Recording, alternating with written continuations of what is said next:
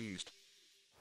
What is good, everybody? Welcome back to another MYDAMNTOYS video. Today I'm going to be taking you through everything you will need if you want to customize your WWE action figures. I was about to work on these three guys right here, you know, work on some custom figures for you guys to show off, and I thought about it and I thought, you know, we've done like figure prepping before, like, you know, a figure I was about to do, but I never really went through, you know, the stuff that you need, the paint I use, the sealer I use, the, you know, instructions on how I go about customizing. So I figured what better way than to do it today. So as you can see right here, we do have Seth Rollins, we have Neville, and then we have Kofi Kingston. And this is the Shield Epic Moments 3-pack Seth Rollins, and as you guys know, they did not paint the knee pads right here, and then they did not paint the lines on the crotch piece right there. So I'm going to be doing that today. Not in the video, but I will be, you know, doing that off camera. But I want to take you guys through, you know, what processes I go through and what paints I use and just everything in detail. That way you guys know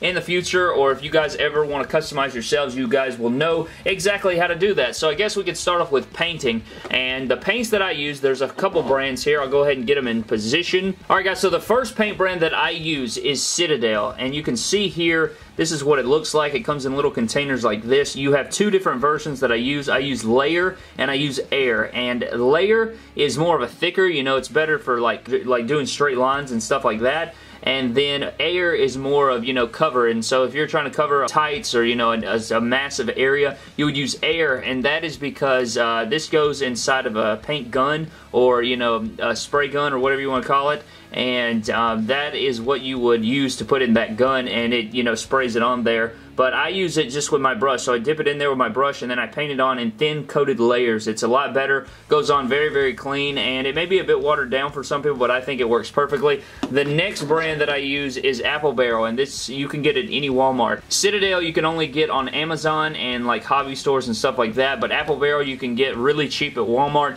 The only thing I will do, or I'll show you how to make these better in a few minutes, but that's the other brand I use. Another brand is this right here. It's called Delta Creative, and I think it's called Ceram Coat or something like that. I think that's on every single bottle, but this brand's really good. You can get it at Hobby Lobby and Michael's, I do believe, but that is a really good brand. I use that on a lot of customs. And then the final paint that I use is Game Color, or Vallejo Game Color, I think is what it's called.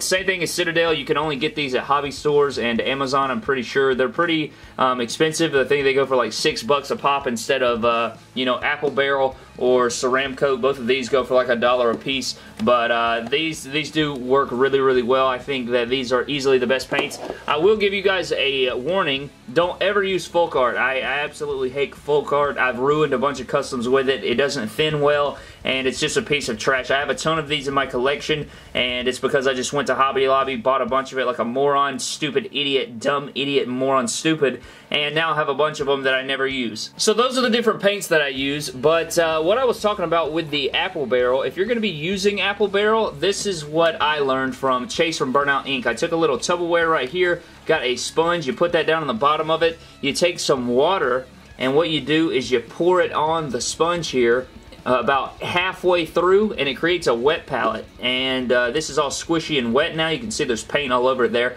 But you'll take a paper towel and you'll lay that over it, and then you'll use your paint. You'll just pour your paint over it like so. I'll do a little demonstration real quick. You pour your paint on there, and then, you know, you'll mix it up with your paintbrush. I'll go ahead and do it real quick. That way you guys can see what I'm talking about. You'll just like sort of mix it in there. And now it's pretty thinned out. So now you know the Apple Barrel's thin, like the Citadel Air. Now it'll go on a lot cleaner, it'll apply better and stuff like that. So that is what I do, and shout out to Chase from Burnout Inc. for teaching me that method. It works very well, it goes on very clean, way better than if you just, you know, pour this out and go to painting. It's going to be really thick and clumpy, especially with white.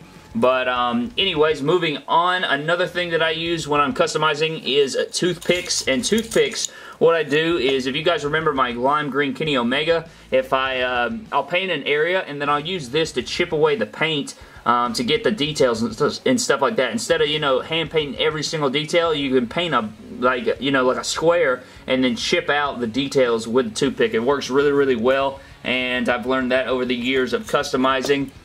As far as paintbrushes go, guys, I usually get like thin, small brushes. You know, I don't really know exactly what they're called, but detail brushes is what I pick up. And then, of course, you're going to want a similar, like maybe something like this to, you know, paint up tights and stuff. You don't want it too massive, but you don't want it too small either, because you want it to cover a bigger area than if you're working on details. So if you're working on details, title belts, smaller designs, then you want to use, you know, small tip brushes. Just look for a detail pack. It'll say small detail brushes or detail something like that. It'll be like a 5-pack or something. Very cheap. I wouldn't go to Walmart. I would go to Hobby Lobby or Michael's. That way you get better quality brushes. Another thing I use is these containers right here. You know, fill them up with paint. You can put, you know, you pour your paint in there. You can mix it up, mix colors up and stuff like that. With those, these are just tablespoon stuffs from the kitchen. So I wouldn't use your mom's. I would use, I don't know, bottle caps. Bottle caps work really well. I have like a bunch of water bottles in my room. You know, I'll take the lid off and boom, you have a little paint dish right there that you can mix up and use. That's actually a really good trick that I learned, is using the bottle tops from your water bottles or Mountain Dew or whatever the crap you kids drink these days. Another thing you want to have handy, guys, is just a cup of water. That way, you know, when you're done painting with a certain color, you can dip your paintbrush in there, wipe it off with a towel. You'll want to have a towel handy. I have, you know, my paint towel right here, and, you know, you'll dip your paintbrush in there, get all the water off, and then, you know, get it off right here, get the excess water off with that. And finally, you have your sealant, and I use two different sealers. I have Mod Podge right here and matte, and this works pretty good. And I have a spray, and I'll pop it up on the screen for you guys because it's outside right now. But you guys can see, it's you can get it at Walmart, you can get it at Hobby Lobby, stuff like that. Very, very simple stuff to do. But I'm pretty sure that is everything I use to customize, if I'm not mistaken. I could be wrong. If there is, I would leave it down in the comment section below, but I'm pretty sure that's everything I use to customize, guys. Any custom I make, this is the exact utensils that I use. If I'm painting up, you know, a Kenny Omega, if I'm painting up, you know, tights designs, if I'm painting up anything, this is the exact stuff I use. No BS, no gimmicks. And I would tell you guys about sculpt, but I don't really sculpt that much, and if I do, I go get somebody else to do it. So that pretty much does it for my custom figure process, guys. I don't really know what other people do. If you guys customize, let me know down in the comment section below what you guys like to use. But that's pretty much all I have for you guys today. I'm still waiting on my Elite 64 and Top Talents figures to come in. Once they do, I will get some reviews up for you guys, because I know that you guys are waiting on that. But that pretty much does it for this video, guys. Subscribe to the channel for more epic WWE figure videos. Comment down below if you guys learned something from this video. You know, what did you learn? Let me know down below. Follow me on Instagram and Twitter at MYDAMNTOYS, and I will see you guys in the next video. Thank you.